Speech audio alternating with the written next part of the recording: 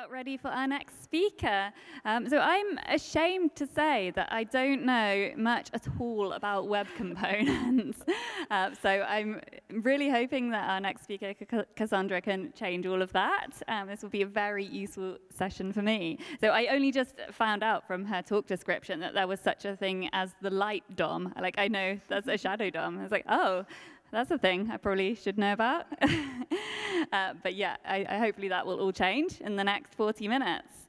So Cassondra is a design systems engineer at Adobe and a member of the CSS working group. And she fell in love with CSS through GeoCities and styling MySpace pages. So I'm sure her and Sophie will have a lot in common there, and probably many of you as well. So please welcome Cassondra.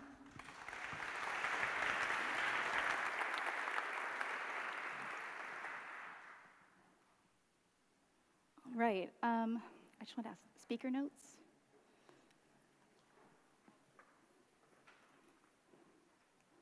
Sorry, we didn't have an in-between to set up.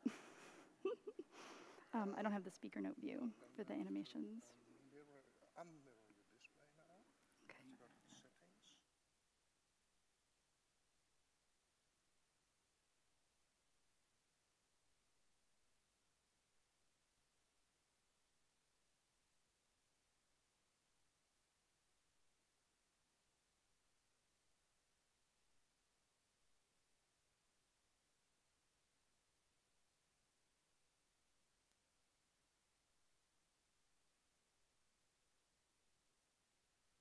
It.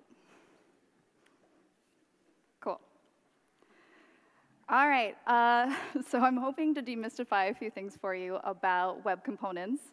As was stated, I am Cassondra Roberts, and here we go. You may know me from the interwebs as Catastrophe in the open source world. What I care deeply about is creating positive user experiences on the web. I believe the web is for everybody. Full stop, no exceptions. My way of contributing to this work is through the design system space. First at Red Hat, and now I'm at Adobe. Though I kind of started out as a hobbyist, I'm sure like many of you, I didn't really know that there was a job where you could write CSS all day. That was pretty cool when I found that out. And I finally found my way to this very rewarding and very challenging career. And that career led me to web components. And if you'll beg my just a moment of indulgence, I would like to just a quick shout out to a few mentors and supporters. I would not be here without them. Kyle Buchanan, with his amazing humor and infinite patience. He taught me everything that he knew about web components. JavaScript guru. He's a very talented developer and an incredibly compassionate manager at Red Hat. Mark Karen was a creative and completely innovative front-end genius. Together with Kendall Totten, he and we pushed deep into custom properties at their very infancy to figure out how they could serve as a theming system for our components. And this approach has become a standard among fellow web component themers, and that collaboration is something that I have found deeply rewarding. Kendall Totten, a true unicorn. She taught me everything she knew about design systems. She's clever, she's tenacious, and she tackles every task with thoughtful analysis and was always just my favorite person to whiteboard component architecture with. And Michael Clayton, my husband, but also my colleague for 8 years at Red Hat. He has talked through ideas and groundbreaking concepts with me for countless hours, and he's an incredible developer whom I'm very grateful to have also as a partner in life. And give yourselves a round of applause, because I would not be standing here today if you were not open to this topic and had an interest in it, so thank you. But wait, are web components really a thing? So you know I worked at Red Hat and Adobe. Some of the other big tech companies that are using web component libraries are Microsoft, IBM, Google, Apple. ING is absolutely a thought leader in this space, as is Salesforce. Have you ever used GitHub, Netlify, GitLab? Just web components all the way down. And here are a few other companies that are leveraging web components. Anyone Wordle today? Legit web components. Like, my personal favorite, though, space. Yo, web components have literally gone to space. Freaking awesome. All right, before we dig in, I'm just going to do a little logistics, because when we're talking about the various contributors and consumers of web components, it can get really confusing because these roles overlap in an incestuous Venn diagram. So in this presentation, I'll be referring to people who build web components as developers and the consumers of those web components as authors.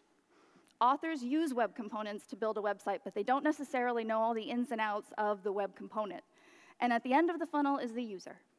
This is a person that we're all working for and that we want to make an incredible experience for, and we hope that engages with our content. All right, now code. Today I'm going to focus on autonomous custom elements written in vanilla JavaScript, and this is going to keep us close to our fundamentals without injecting opinions from libraries about structure or syntax, and it just is going to keep us focused on styling web components. That said, I would highly recommend that you use libraries such as Lit in your production projects. The improvements to the developer experience, the future-forward features, they're highly tuned into the specifications with the goal of making themselves obsolete. And the strong communities and well-written documentation that exists for many of these libraries, not just Lit, is really hard to beat. What we don't have time to cover today is going to be event listeners or callbacks. But I have linked to some resources in the appendix and some of my own personal descriptions, so you're welcome to check that out after the conference. And there wasn't time to deep dive on the nuances of styling and cover the entire lifecycle of the web component at the same time. So, I don't know, maybe next year. OK, so let's start our adventure. You all buckled in? All right. In the beginning, there was HTML. And it was good, right? Fast forward a billion or so seconds, and the landscape of web development looks a lot different. Options abound for setting up our technical stacks, and frameworks are 10 a penny. For a long time, the MVC pattern struggled to take hold in JavaScript. There was a strong need on the web for two-way data binding and componentization, especially for complex UI libraries. Enter web components. Web components is a term that is used to describe a very specific set of web specifications. The cornerstone to web components is the custom element registry. So this is how we register our elements to the page. It's an instance that contains a record of what we've defined and in what state those components exist. So several methods exist on your registry that you can add to it, you can update it, and you can check on it to see what's been defined for use in the DOM. A quick tip, it's going to save you hours of debugging, I promise. You cannot redefine the same element in the registry. You'll throw a DOM exception, and you just need to be very aware of what elements are being defined in your document and take some steps to prevent it. Typically, I wrap every definition in a registry check first to make sure I'm not throwing this exception. All right, custom elements fall into two categories: custom built-ins and autonomous elements, and they look like this. Custom elements use the is keyword and the traditional p tag versus autonomous elements, which have their very own flavor and style. So a little bit about customized built-ins. They're extensions of existing HTML instances, and this means that you are starting from the current specification for a tag, like a paragraph element, and you're just building on top of it. So this can be tricky because you need to be aware of the existing styles for that element in the browser. But on the flip side, you get all the browser defaults for that tag. You can only attach a shadow DOM, and we'll talk more about that later, to certain components, and this is for security reasons. You can't, for example, attach a shadow DOM to a form link or a link tag. This could lead to some really serious data leaks, so it's no good. And no go, it won't let you do it. But you won't have the benefit of encapsulation in those cases. So even without encapsulation, though, you do get the inherent benefits of leveraging a browser element that most closely matches the semantics that you're trying to achieve. So my advice, if you're considering leveraging customized built-ins, which are pretty awesome, do keep them very simple and know your polyfill options very well. There are some excellent polyfills out there, but the WebKit team has indicated that this part of the specification will not be implemented. So easily, the most common type of web component is the autonomous custom element, and this is the one you've probably seen the most. These elements inherit from your HTML base class and are written to the page as their very own tag. So when defining autonomous elements, you must define the functionality entirely yourself. This includes accessibility considerations, like semantic attributes, keyboard navigation, and your focus state management. So when you're registering your autonomous custom elements, you have to map your class name to your desired tag name. These tags must include a dash, which makes it easier for the browser to quickly parse out elements in the DOM that are custom versus built-in. Most UI libraries that are built on custom elements use a namespace value as that first part of the tag, just to simplify the naming, because, let's be honest, like 50% of our jobs is like naming things.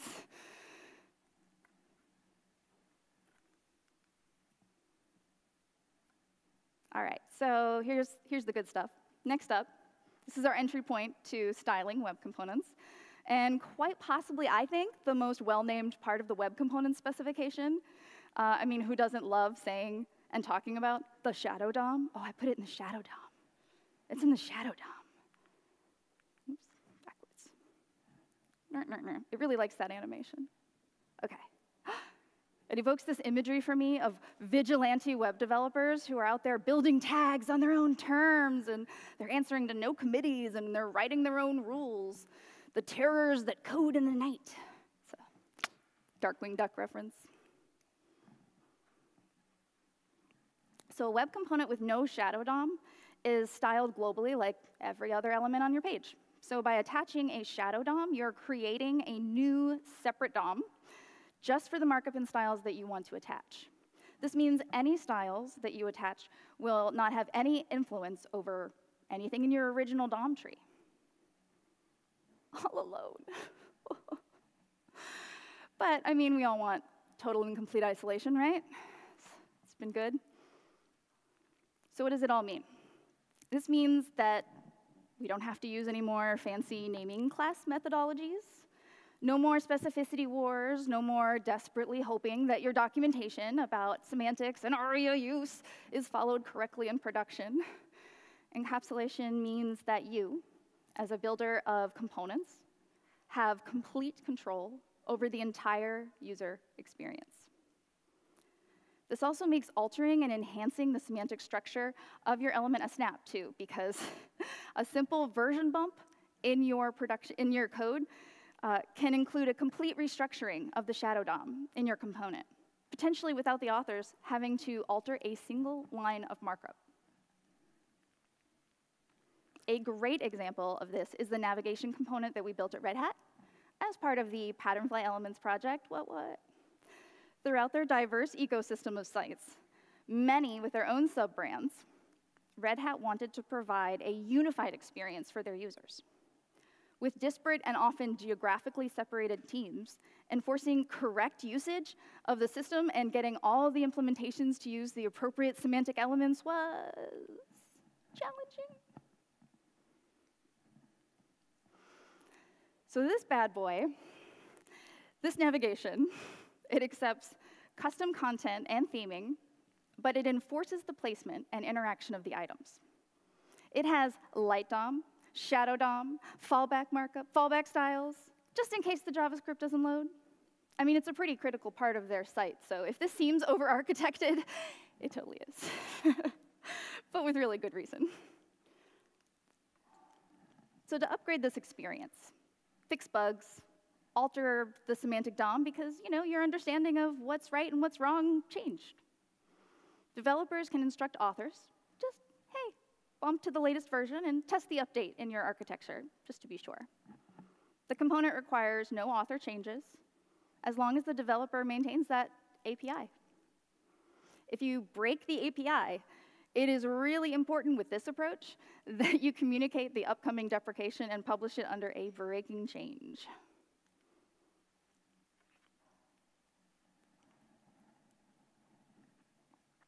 Since your web component is encapsulated from the root tree, certain CSS best practices don't have to apply.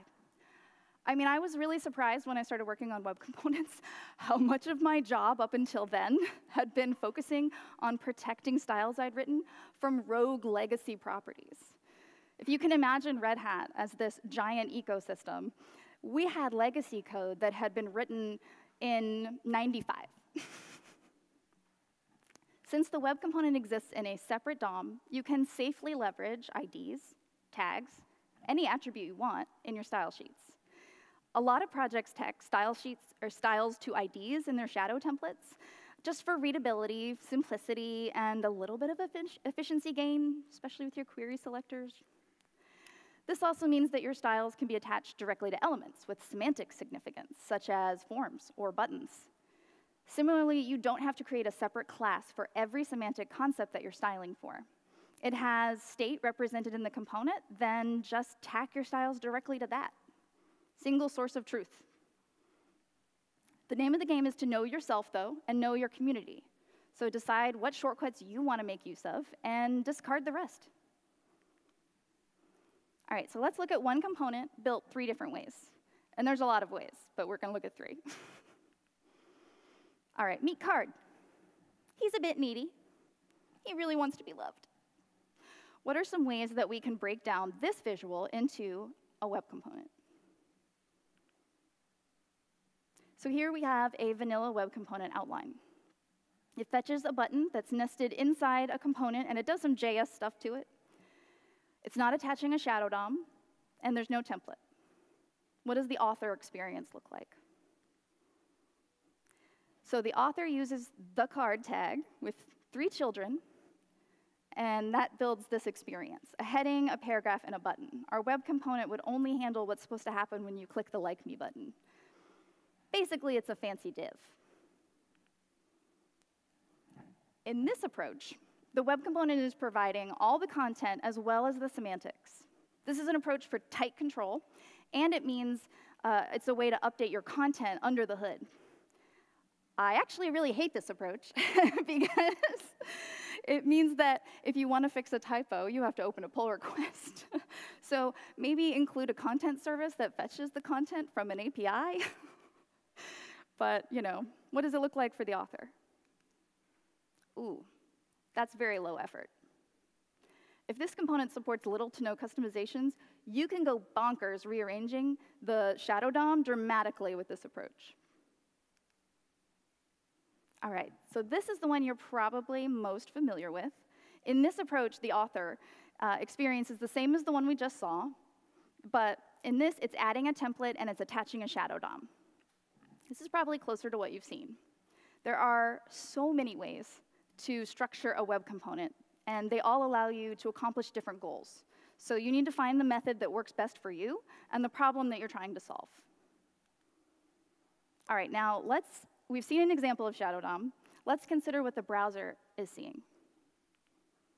At the start, we have our document tree. It's going along, minding its own business. Wham! Shadow host gets appended. The shadow host is the node that the shadow DOM gets attached to. This host connects the shadow root, which is the root node of the shadow tree. All right, these 2 are brothers from another mother. All of this shadow goodness is constrained by the shadow boundary. And this is where the shadow DOM ends and the regular DOM begins again. And here, we see the flattened tree. And this is what you'll end up seeing in DevTools, and ultimately what the browser is rendering.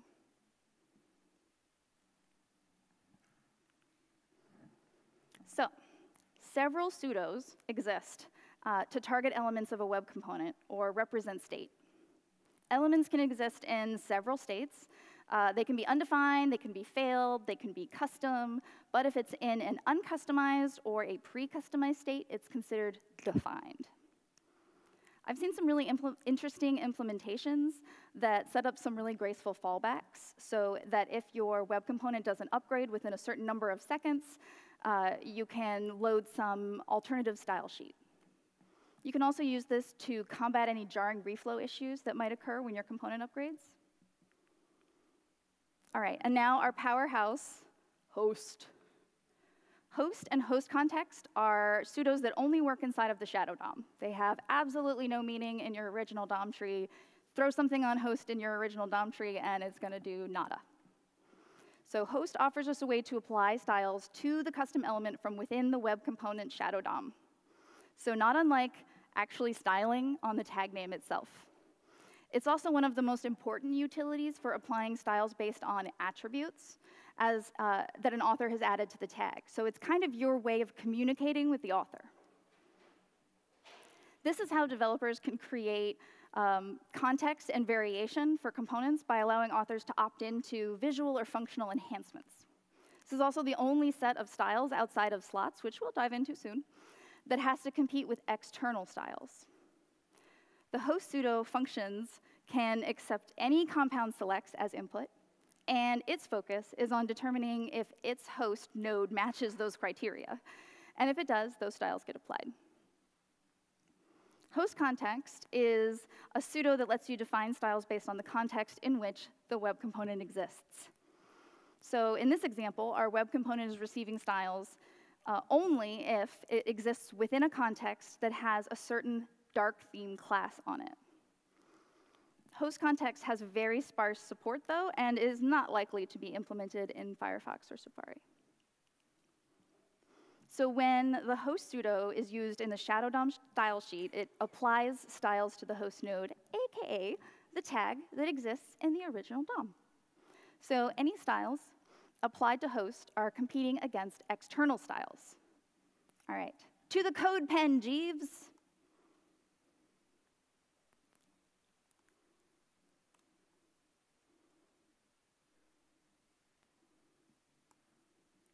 Let me make sure it's on the right screen. Here we go. Oh, awesome. I love it. Okay. Going to do some fun live codingness.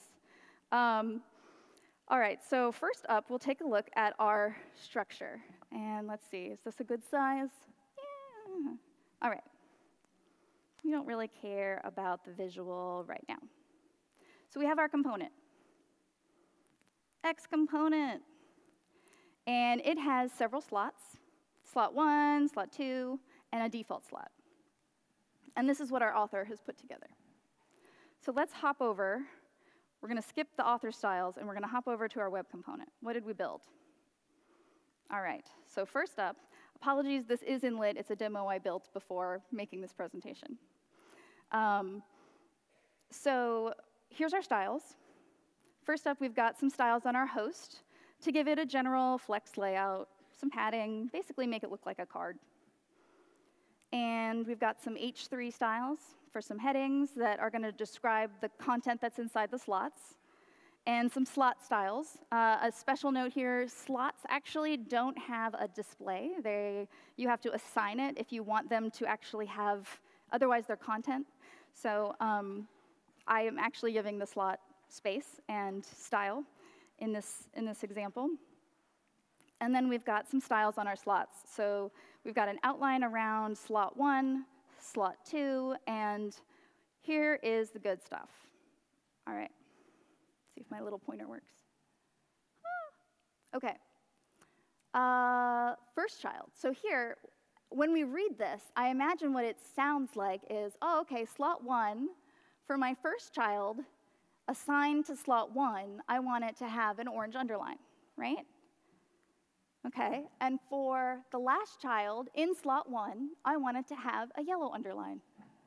Okay, that makes sense. All right, slot 2, same thing. First child, last child, okay. Generic slot, okay, default slot, right? Okay. First child, text color red. All right, last child, text color blue. So let's see what actually happened. Womp womp. I don't actually see any underlines. Where'd the underlines go? Now we've got color, but it's not really where I'd expect it to be. I'm sorry, didn't I say blue was last child? And red was first child? Like, here's my default slot. Shouldn't this be red? Shouldn't this guy be blue?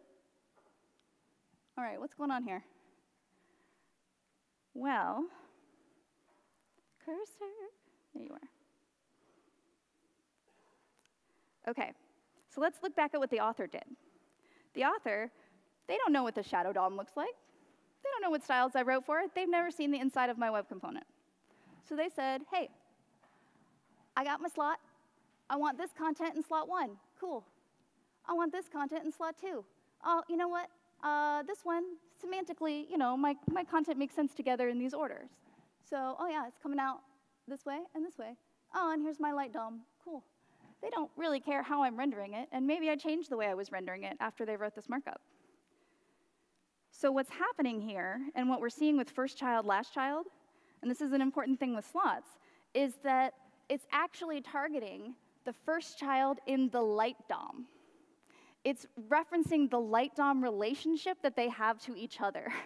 It doesn't care about the relationship that they have within the slot. There's actually not a selector for that right now. TBD. But they're actually targeting the relationship that they have to each other in the author's light DOM. So this is a really important thing to note. When you're talking about pseudos that describe the relationship of elements to each other, it's not going to be relevant to the relationship they have that in the shadow DOM template that you've built. So keep that in mind, because you don't have control over how your authors use your slots. All right. Now we're going to see if I can go right back into Play Slideshow. Oh, when technology works, it really works, y'all. OK, so this is what the designer wanted.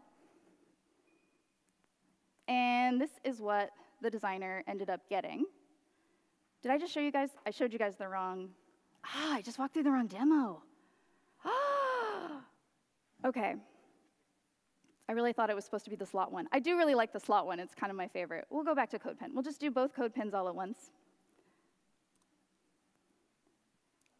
This is what I get for having both tabs open.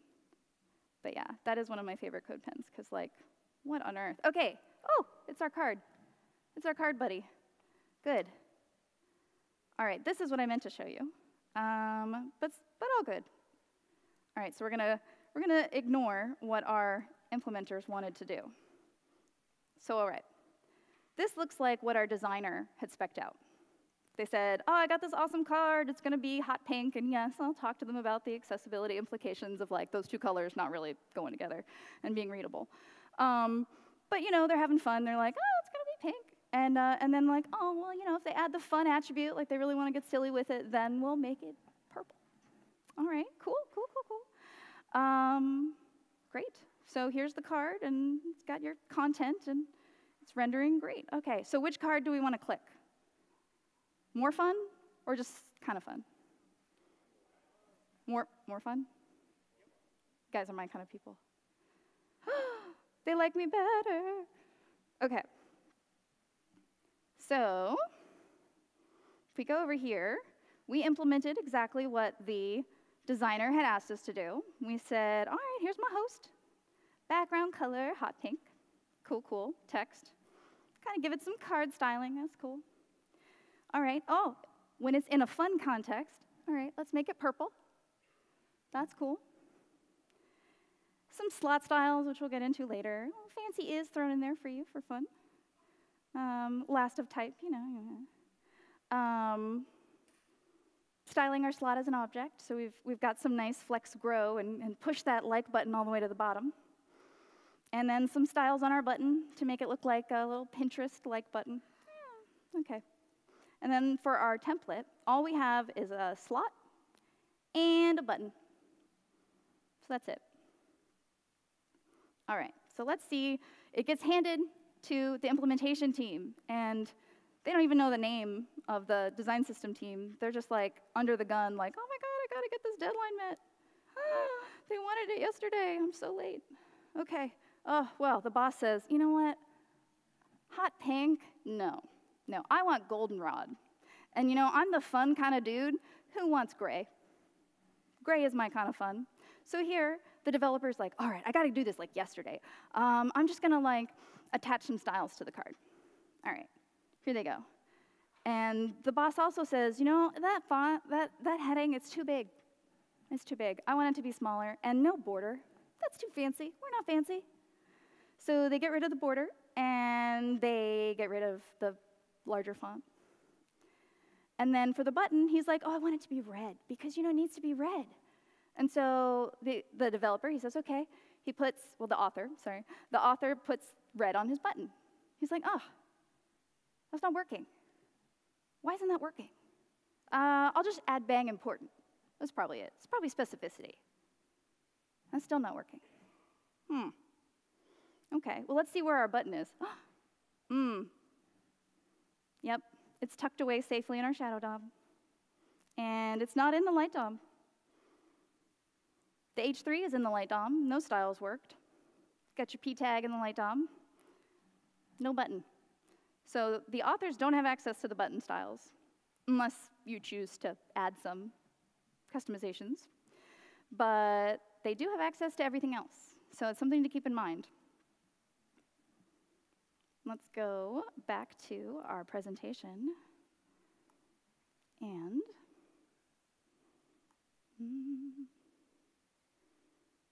all right, here's what we got, minus the heading, which I changed later. All right, so the moral of the story is that outside styles will always win over styles defined against a pseudo-host. So your author is in the driver's seat. And this can be a really good thing, or a bad thing. It depends on your community and your goals. It can serve as another way for authors to provide customizations. Yay!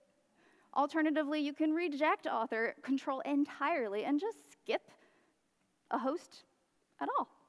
Just tack in a wrapper div inside of your shadow DOM and my precious.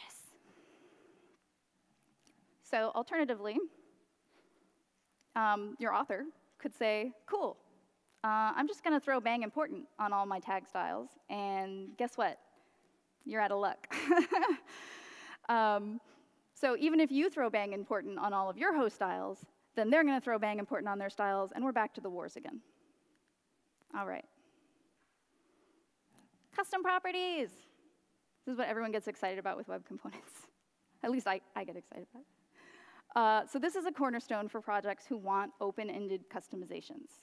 These cascade down into your shadow tree, and they are said to pierce the shadow DOM. Like, seriously top-notch naming with some of this stuff. Along with typography, these are part of an elite set of properties that can get passed through the shadow boundary, and this is why they have become absolutely critical to design customization. If you're a project that wants to offer an accessible and interactive experience via a web component, but you don't necessarily have strong opinions about the color of your button and the size of your border radius, custom properties are the answer. They allow you to create a hook. So these properties can be generic and apply to many parts of your shadow template or to a specific property for a single tag. You can pass information around a component and push it all the way down to nested shadow DOMs. Yeah, it gets really bonkers with some of these nested shadow DOMs. You can leverage the natural flow of the cascade, though, and that's what's important. In a lot of ways, you're offering a consistently named concrete set of custom properties for your library. It's kind of like giving them a paintbrush. You're saying you can apply some pretty major sweeping changes to your site if they just update a few choice custom properties. And then they watch all the web components on their page update in unison. It's actually a really beautiful thing. Red Hat did a complete brand redesign, and all we had to do was load a new theme. Your custom property values can represent scale, context, state, or branding, and be woven into every web component in your library. The less, the more powerful. So keep in mind, this is technical debt. Be thoughtful. In a lot of ways, it is an API. And if you're committing to these variable names and applications, they need to remain consistent, unless you communicate a breaking change. You can also just tell your authors hands off. These are unstable, but I've seen that done, and I can tell you in large companies, it's never worked. Those are just too shiny and too delicious to ignore. So this is an example from Spectrum Design Systems web component for card. In this component, the host applies a set of styles, a few of which reference custom properties with names that are scoped specifically to that card component. In turn, those variables are mapped to global properties, which can be sourced from a set of theme files. Some are specific to color, like if you wanted to load a dark theme, and some are specific to scale, such as loading a large scale for certain mediums and smaller scales for others. Remember when I said that web components were encapsulated? Yeah, I meant that they were mostly encapsulated. So these are 36 properties that actually have access to your shadow DOM. They're heavily typographical settings, which is actually really handy because you don't have to redefine your font settings in every single component on your page. I'm gonna say that again. Please do not redefine your font settings in every single component on your page. Drives me nuts. I beg you not to do it, because it is a really beautiful thing to drop a component into different contexts and watch it just blend in seamlessly. I've teased you with some references and some examples using slots, including like a pre-demo that you guys got to do early. So if Shadow DOM offers us encapsulation, what is Light DOM? Light DOM is a way that we can describe markup that exists as a child of a custom element tag.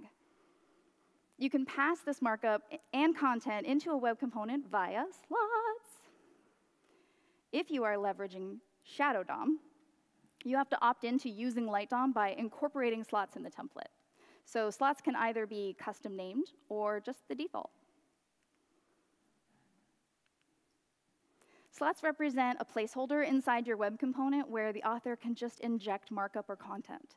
So though the author can put as many nested children as they want inside your web component and inside the slot, you will only be able to access, as a web components developer, the assigned node from your CSS. So the assigned nodes are the direct descendants of the web component tag. Grandchildren might exist, but as far as the styles in your Shadow DOM are concerned, you are excommunicated. Keep this in mind when you've got p tags, because what goes inside of a p tag? Oh, strong, emphasis, a tags. Those are grandchildren. They are not direct descendants. You cannot style them from inside your slot. All right, so how do we set up these slots in our web component templates? There is a shiny new tag specifically for this purpose called slot. Every element that your author nests inside your web component gets assigned and rendered inside the default slot, or the first slot example here. So to separate out multiple slots, or to require authors to opt in to leveraging a slot, you can add names to the slot tag in your template. So this lets you break up your complex components into regions. Really great for layout. So having been on both sides of the web component work, developer and author, I can say I very much enjoy the authoring experience of the slotted content. It lets you, the author, focus on the semantics of your content rather than where the layout of it will appear. I'm a big fan of web components as layout templates for structured content. To apply your content to the default slot, just add it as a child of the tag. And to assign it to a specific element, you fetch the name of the slot from the template and assign it with your tag to your tag with slot equals. You can see that here, slot equals heading, slot equals favorite. You can assign as many elements as you want to a tag. You can have multiple slot equals to the same tag. Or you can create a wrapper and then assign your elements as children to the assigned node. The first approach lets developers provide some styling assistance, so they might add like styles for your p tags or styles for, I don't know, your button. But the second approach actually separates your markup entirely. So it gives you two different hooks. OK, styling slots is done using a slotted pseudo. There's a lot of pseudos in web components. Slotted can be passed any attribute or tag, but note that it cannot access the children, like we said, beyond that first assigned node. It's really important because that has tripped me up so many times. My mental trick is to imagine slots as pointers. So they point to markup in the original DOM, but not sets of markup. They can only hold that first assignment node in their list. The browser will render the nested children, but you can't influence them from inside. Slotted can leverage open-ended generic styles, such as setting styles for all the p tags in any slot. Or you can apply styles to content inside a specific slot by targeting the slot equals attribute. You can also apply blanket styles to every single element in a slot using star. Another way of targeting slots that are named is to reference their name equals from the shadow DOM and query it for specific content inside of that slot. One thing I've always liked about web components is how many different ways we can get the same things done. That drives some people crazy, but I really like it. OK, now let's have fun. That's the bonkers example I already showed you that was going to be inserted here. But it was pretty fun, even though we got to see it early. It's from a CodePen, and I've used it to demonstrate how like random order in your light DOM can influence the structure of your styles. OK, let's talk about the parts specification. So parts offers authors access to apply any styles at all, any CSS property that they want to designate, that they want to apply to a designated section in the template inside the shadow DOM. So it leverages parts. You want to leverage parts effectively, you want to require a certain amount of foreknowledge for the author. So you want to make sure it's well documented so that they understand what the shadow DOM looks like as they're assigning their part styles. This is a method that would likely need a ton of documentation and be designed specifically for a community of authors that are also web component developers themselves. So part names act really similarly to classes. You can have multiple elements with the same name, or a single element with multiple part names. It's kind of nice to be able to mix and match. And a lot of times what I've seen parts used as in that fashion is to provide kind of readable state. You can read like, oh, this is, these two things. So here's an example from Spectrum Tabs web component. And apologies, this is also leveraging lit syntax. Like I said, production code typically uses some libraries. So this tab list wrapper here is assigned a part attribute, part equals tab list. And this now opens up the entire section to any CSS property. Not just custom properties, any CSS property. So while custom properties can let you open up specific design concepts and serve more as a controlled leak, think of parts as the flood. Any and all customizations are allowed within the region. So here is parts in use for the documentation site for Spectrum Web Components. In this case, they're accessing the customizable part and setting their own overflow logic specific to the documentation site. All right, a little unsolicited advice, but I guess you guys did technically invite me here, so. As you begin building out your web component API, please do not use any of the global attribute names linked here unless you are specifically using them as intended. So this can have really surprising and unexpected consequences. For example, imagine if you're trying to build an API where the author adds a style equals dark. Yeah, dark is not valid CSS. So that's going to cause some errors. All right. How on earth do we get our styles into the web component in the first place? Holy buckets. Y'all, there's so many ways to do this. And they all have their own pros and cons. I'll just cover a fraction of the most common ways because we don't have an eternity to be here talking about how to style inject. All right, several utility languages like lit provide tools that make writing CSS for web components easier. So, for example, I've worked on several projects where the HTML and the CSS live in distinct files so that your VS Code can actually parse the content as it is supposed to be parsed, rather than inside of a template string, which is annoying. And if you've ever had to work on web components where you have to write styles inside of a template string, bug your developer and tell them fix that crap, because you shouldn't have to do that. You can import it from CSS. There's a ton of tools. npm install something. So most of them will output the compiled result as a style tag inside your shadow DOM with just vanilla CSS. So if you inspect in the DevTools, what you'll see is just style, content. So many browsers will implement an actual optimization for the style tags that are either cloned from a common node, multiple web components of the same type, or have identical text. So this means that they are sharing a single backing sheet, and with this optimization, the performance of external and internal styles should be pretty similar.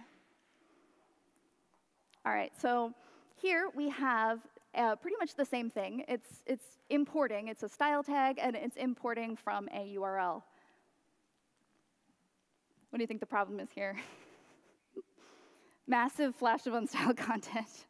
It's going to be bonkers, unless you have the fastest connection known to man. So if you're going to use an approach like this, you want to make sure that you have thought about what you want to happen when or if your URL fetch does not work. Pretty much the same thing here. Using a link tag, you can do the same thing. You run into the same problem, flash of unstyled content. OK, now constructible style sheets are actually really exciting. It's quickly making its way into the mainstream. So these make it possible to define and prepare shared styles and apply them to multiple shadow routes easily and without duplication. So should you want to make a client-side update to a shared style sheet, it actually gets applied to every route that has chosen to adopt it. And adopting a style sheet is fast and synchronous once the sheet has been loaded. So I'm definitely looking forward to learning a lot more about the ins and outs of this approach. So web components are an ideal solution for large design system implementations that need to support accessible, functional experiences across multiple brand identities. They help systems builders strike a balance between control and access. So when building web components, you're considering not just the user experience, but the developer experience as well. And this involves architecting consistent and well-documented API and communicating, often and early. Frameworks. Web components are a set of browser specifications. They can be built using libraries like lit, but they are not a framework by themselves. They can certainly enable you to build an application without a framework, but they can also facilitate development in environments with disparate framework use. Joining a large company like Red Hat or Adobe, you don't really get to immediately tell your boss's boss that they have to completely reorganize their teams. You may have that kind of professional capital, but I do not. So my philosophy is, we do the best with what we've got. We move on. I had to answer the question, how do I provide a design systems implementation that works in raw HTML, React, Angular, Vue, Preact, and that's just at Red Hat. We needed a solution that was unopinionated and standards-based, that couldn't be implemented incorrectly, and was accessible by default, especially for teams that might be skimming over the documentation or skipping the extras because they think it doesn't matter. I needed a way to support several different brand identities while serving the user's need for consistency. They needed to feel like they were moving through a family of sites and not a grab bag of unrelated things. And web components was that solution for us. So maybe it can be for you too. Thank you so much.